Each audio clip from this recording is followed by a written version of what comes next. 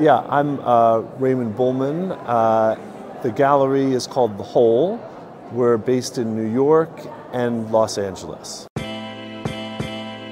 Sure, we're a contemporary art gallery and we show emerging and mid-career artists from New York, Los Angeles, and internationally.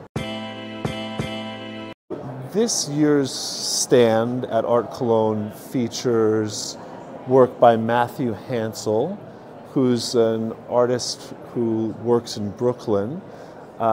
He has an interesting background in that he used to make reproductions of classical paintings for film production. But in his own style of painting, he uses kind of an amalgam of almost like 50s, 60s, sort of like bon vivants, even sex party kind of vibe, fused kind of seamlessly with medieval painting.